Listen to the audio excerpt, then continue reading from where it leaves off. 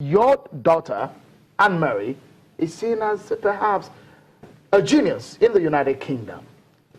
What do you make about the budget of education in Nigeria and the manner in which we handle education? We must realize that my daughter, my son, my nieces, my nephew, every single Nigerian child is a genius. And realign every resources that we have along to bring out the genius in every single child, irrespective of whether you're from Borno or you are from Abeokuta. We must know that our biggest resources is not what is beneath our feet, so-called oil. It's what is in our heads.